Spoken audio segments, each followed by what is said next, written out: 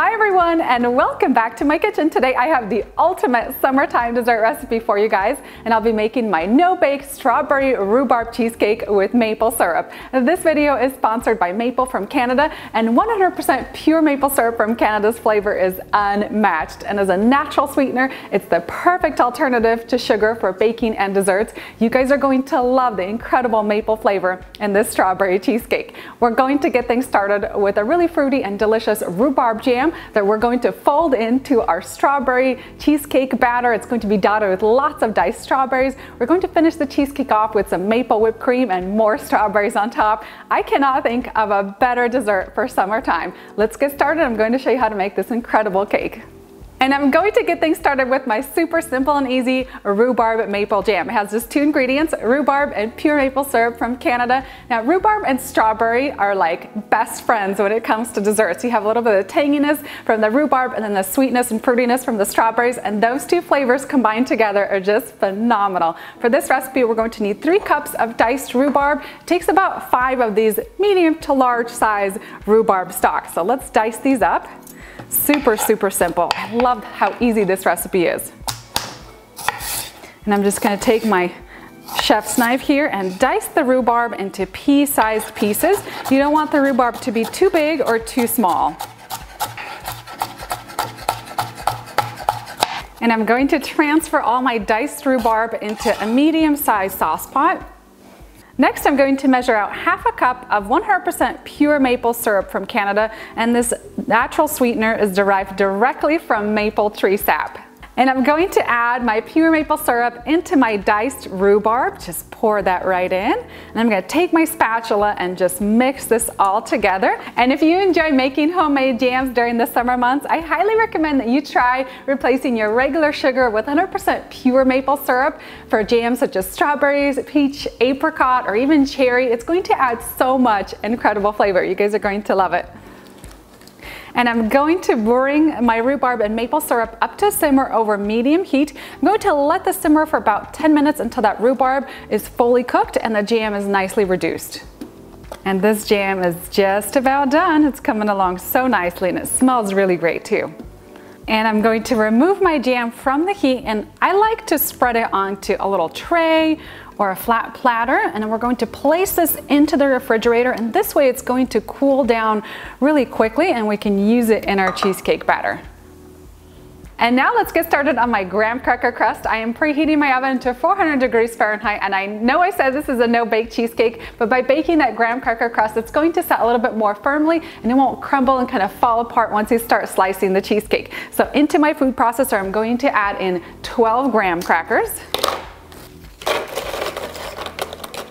Cover my food processor with the lid, and I'm going to pulse this for about a minute until fine crumbs form.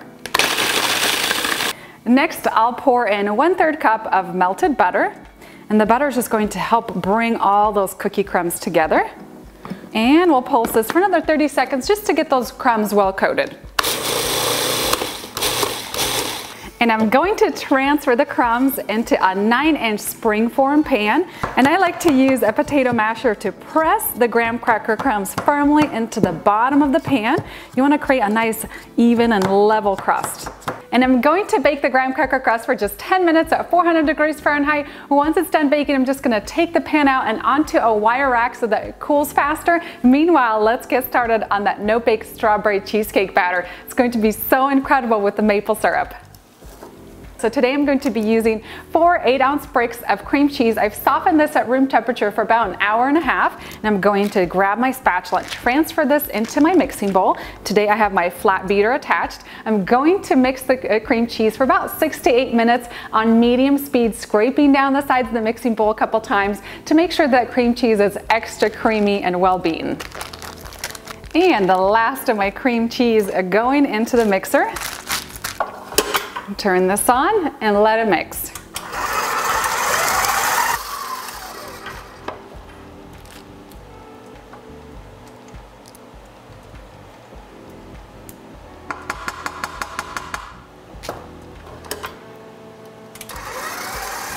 And once my cream cheese is nice and creamy, I'm going to add my next ingredients. I have 1/2 cup of sour cream. It's going to add some nice tangy flavor to the cheesecake. 2 teaspoons of vanilla extract. Next, I'm going to measure out 3/4 of a cup of 100% pure maple syrup to sweeten the cheesecake. This is going to add so much incredible flavor, and unlike mass-produced syrups, which contain a slurry of sugars, artificial flavors, and corn syrups, pure maple syrup has just one ingredient, and that's 100% pure maple. Pour that into the cheesecake batter.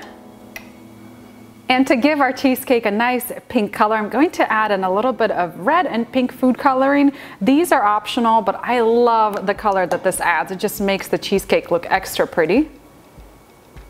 And I'm going to mix everything together for about 2 to 3 minutes on medium to high speed. I'll stop halfway through to scrape down that mixing bowl. And today I'll be setting my cheesecake with unflavored gelatin. I have 1.5 tablespoons, it's about 2 packets of unflavored gelatin. I'm going to add in 3 tablespoons of water. Mix this all together, and then we'll head over to the microwave. Microwave this for about 40 seconds until that gelatin is piping hot and really nicely dissolved. And don't wait for this gelatin to cool. Take it straight out of the microwave, turn your mixer on to a nice low speed, and pour it right in.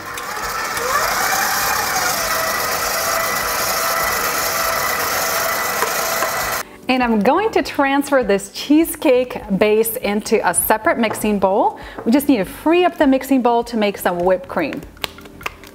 And you don't even have to worry about washing out the mixer bowl. Just switch the flat beater to a whisk attachment, and into my mixing bowl I'm going to add in 1 cup of chilled heavy cream. I've kept this in the refrigerator. You want it to be nice and cold so that it whisks up nicely. I'm going to turn my mixer and whisk this for about 3 to 4 minutes until stiff peaks form.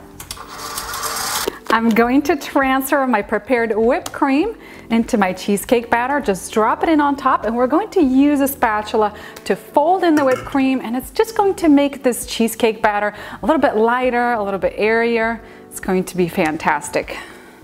And I'm also going to be adding in 3 cups of diced strawberries. Drop those right on top. And my rhubarb jam has cooled nicely. I'm going to grab that next and add it in as well. You guys are going to love how strawberry and rhubarb combine together. It's like a match made in heaven. So delicious. I'll grab my spatula and fold everything together. You want to make sure that you have uniform bits of strawberries and rhubarb jam throughout the cheesecake batter. Next, I'm going to grab my chilled graham cracker crust, and I'm going to be adding a sheet of plastic. This is called an acetate cake collar. Around the edges, this is totally optional, but this just helps the cheesecake from sticking to the sides of the pan, and it'll just look really, really pretty. You can also use parchment paper, and I'm going to drop in a couple spoonfuls of my prepared cheesecake batter. Not all of it, just a couple spoonfuls. And to make this cheesecake extra special, I wanted to garnish the sides with some slices of strawberries. And for this, I cut out like the largest middle part of the strawberry so it's nice and tall, and we're going to place it along the edges of the pan. Just go all the way around and place the prettiest side of the strawberry facing out. And that's why having a little bit of that cheesecake batter in the center is just going to help hold up the strawberry slices while we put them into place. And I'm going to start adding the rest of my cheesecake batter. You want to kind of press it up against the strawberries to make sure that it gets in between all the edges. And I'm going to level off the top of the cheesecake with an offset spatula. I want to make sure that it's nice and level before it goes into the refrigerator. And I happen to have a little bit of cheesecake batter left over, and if this ever happens, don't throw it away. Just place it into a little parfait cup, and then you can enjoy it once it sets as like a little mousse cup. It's going to be perfect. And my maple strawberry rhubarb cheesecake is ready for the refrigerator. You want to let it sit in the fridge for at least 6 to 8 hours. Ideally, you can leave it in there overnight so that cheesecake batter can set up really nicely. You'll have that smooth, creamy, cheesecake-like texture. And while my cheesecake is set in the refrigerator, I'm going to bake a batch of some simple whipped cream. I'm going to pour in 2 cups of chilled heavy cream into my mixer bowl. I like to have a lot of whipping cream on top of my cheesecake, but if you want less, you could cut this recipe in half. And we'll pour in 1/2 cup of pure maple syrup from Canada and add 1 teaspoon of vanilla extract. And I'm going to start my cream at a medium speed and then gradually work my way up to high speed, whisking for about 3 to 4 minutes until stiff peaks form. And I happen to have a cheesecake that has sat overnight in the refrigerator and it's all ready to be enjoyed. I wanted to show you guys what it looks like once it's all done. You just want to gently release that spring form and then slide it right up. Now, if you have this acetate cake collar, it just makes things super, super easy. And now let me show you how I transfer it onto a cake stand. So for that, you're gonna need 2 spatulas. And I start at one end and I wanna slide it underneath the graham cracker crust and kind of work your way around. You wanna make sure that the cake feels very loose and it feels like almost like it's kind of sliding around. Oh, and this one is perfect. Okay, might not even need 2 spatulas today. So we're gonna slide over our cake stand. And you want to very gently slide the cheesecake right off, just like that. There it goes. All right, perfect. And keeping that acetate cake collar on is just going to make the transfer super easy. And I'm very gently going to go around the cake and remove this plastic.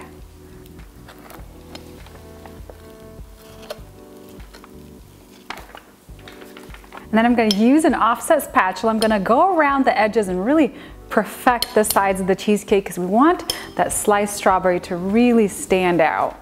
And now let's garnish the top. I've transferred my prepared whipped cream into a pastry bag and today I'm using tip number 847. I'm going to pipe generous dollops right on top.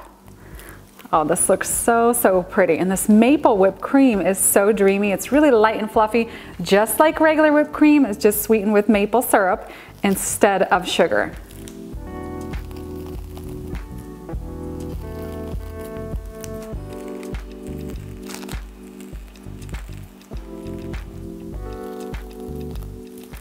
And now let's cut into this cake so you guys can see what it looks like on the inside. I'm gonna grab a nice sharp knife.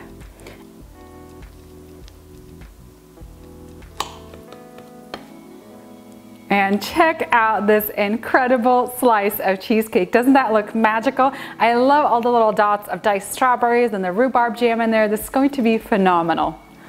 And you guys know how much I love my whipped cream. I'm going to add a nice little dollop of some maple whipped cream on the side. And this cheesecake is ready to be enjoyed.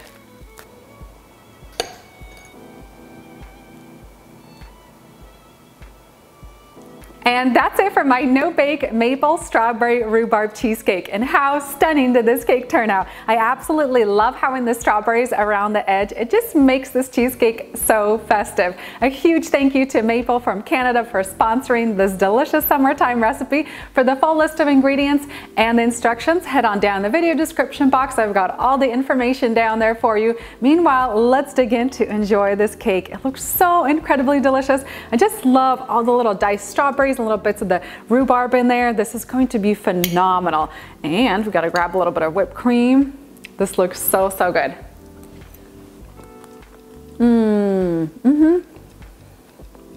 Just wow, this cheesecake is something else. It is so incredibly light and delicate and fluffy. Just kind of melts into your mouth along with that maple whipped cream. This is incredible. This is so perfect for summertime. I love the fact that it's a no-bake cheesecake. So, so good.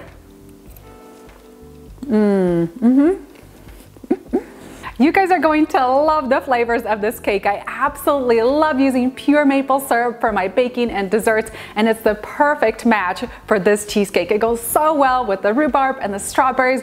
Get a little bit of that tanginess from the rhubarb, the fruitiness from the strawberries, that pure maple flavor from the maple syrup that we add in, and it's just a heavenly combination. I especially like that maple whipped cream on the side. It's the perfect complement to this light and fluffy cheesecake. If you're looking for the ultimate summertime dessert, this recipe is for you. It's going to be perfect for any summertime occasion, or really you can enjoy this cake year round. You don't have to wait until summertime.